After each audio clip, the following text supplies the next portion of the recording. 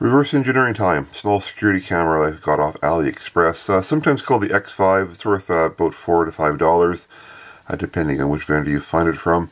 It goes under a large number of listings. They all look the same, but I noticed on some of the YouTube videos when I was looking at other people who reviewed it, it sometimes points to different applications.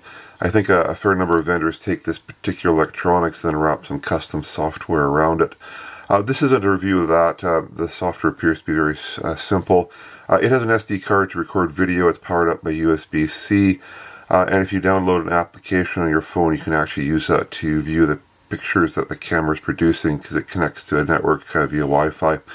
This video, however, is more of just taking a look at the engineering that goes on to a small camera these days. I suspect this is going to be a really nice modern example. Let's start our journey with the imaging element. This is the lens on the top here, and it's been sonically welded to a very skinny little circuit board here, and then there's a flexible cable that goes off the rest of electronics we'll take a look at in a moment, and then it looks like a little bit of sponge to keep the vibrations down. But if we crack this in half, and we can then see a lens on the left hand side, and then on the right hand side is the actual circuit board. If we zoom in a little bit, we can see that there is some sort of semiconductor in the middle here, and then three decoupling capacitors. If we zoom in a bit more, we start to see the actual part number, GC0329. Well, that'll be very helpful in a second, but while we're here, we can see the actual rays in gray. And because this is a CMOS imager, lots of clever engineering went on to put everything into a single bit of silicon. Basically, on the outside of the imager is all of the processing electronics. This chip produces a fairly easy interface for a microprocessor. Sends out a bit stream with a horizontal sync and a vertical sync, which is fairly easily decoded. If you take a sharp pick and scrape at the top, you can see there's small imaging pixels below sitting here. And above it is what's known as the Bayer filter. To create a color sensor, of course, you need to put some sort of filter on top of it. The pixels here aren't sensitive to certain wavelengths. So a Bayer filter is one blue, one red, and two green, named after a fellow at Eastman Kodak who invented it. The curiosity of the eye, apparently you want two green. Then the right here, I was just curious. I just chipped that right into the silicon die, but I was interested in how they put the filter on top of the silicon. It looks like it's fairly adhered in some sort of photolithographic manner, because you have seen very sharp registration to make this all work correctly. Now, nice thing about the part numbers, it draws me to what appears to be potentially a datasheet, GC0329, Galaxy Core. But when I look at the actual datasheet, this is a VGA imager. It's a 640 by 480. And when I look at the pictures I got out of the camera, I was only able to get these VGA camera pictures. You see I can zoom in, you see a lot of artifact, which is typical of a modest resolution photograph. And the reason, of course, baffles me is when I bought it, it says a 1080p HD camera. I got my strong suspicions that maybe that is a bit of an exaggeration. If anyone has one of these actually and got in 1080p, I would certainly like to hear from you, but everything I'm seeing kind of points toward this being potentially more of a VGA imager. Now, it is true, you need 4 times the pixels, if you're counting this way in a monochrome way, to create the color image, but traditionally when you said 1080p, you would assume that would be 1080p color pixel. So, the Wild West of AliExpress, I'm wondering if this is simply just a VGA camera. Well, let's continue the journey. This is the main circuit board with all of the rest of the electronics. So of course we can see the camera coming into this zip connector here. Sorry, a ZIF connector.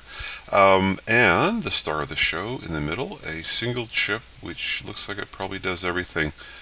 It basically is a standalone chip with a Wi-Fi interface. So lots of technology going in there. We'll decap that one in a second. 26 megahertz crystal. Let's see if we can decap that one, see what we can find. There is a microphone down here. Same thing. Let's see if we can see what's inside that package there. A DC to DC converter, taking that USB-C connection and putting some power into it. Everything else is basically a resistor or a capacitor, it looks like, so not too interesting. On the other side of the circuit board is the socket for an SD card. It can write to the images here for storage, for later retrieval. Not much interest there, quite frankly, just a connector. Let's crack open all of the semiconductors inside and look at those silicon dies. They should be fairly interesting. Let's take a look at the major bit of silicon. This should look very familiar if you're a follower of my channel.